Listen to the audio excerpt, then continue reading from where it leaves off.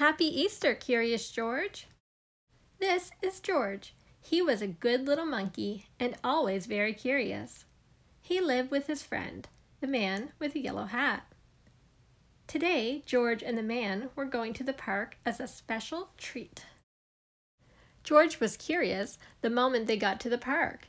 It was Easter, and the park was full of people. There were so many bright colors and so many things for a little monkey to do. Children were flying kites high in the sky and decorating Easter baskets. They were even having races rolling eggs. Then George saw a small corral with a sign on it. What could be inside?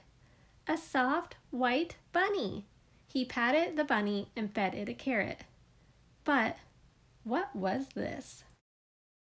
People were dyeing Easter eggs, yellow and blue and pink. George was curious. He had never dyed an egg before. George dyed an egg yellow. Then George had an idea. With yellow and red, he made orange. With yellow and blue, he made green. And with red and blue, he made purple. He dyed eggs as only a monkey can, 4 at a time. Then he painted the eggs with swirls, with polka dots, and with stars. They looked like brightly colored balls. George could not resist. He even juggled them. "Oh no," shouted a woman. "The Easter bunny is gone." But George didn't notice because just then he saw a man losing one egg, then another egg, and then even more eggs. In an instant, George grabbed a basket and began to help the man find them. George found eggs here and he found eggs there. He had almost collected them all when a boy said, "Hey, that monkey's taking the Easter eggs. Stop, thief!" George was so busy that he did not even hear him. Then he saw another egg, a white egg under some bushes, perfect for dyeing. It wasn't an egg at all. It was a bunny's tail.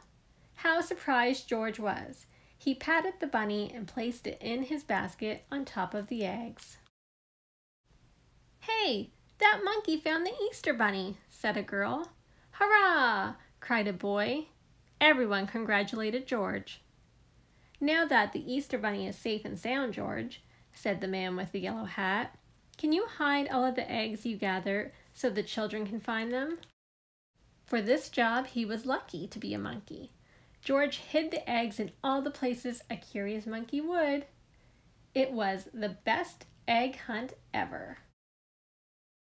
After the hunt, George and the man with the yellow hat waved goodbye to their new friends. As George and his friend drove away, the children waved back, calling out, "Happy Easter, George!"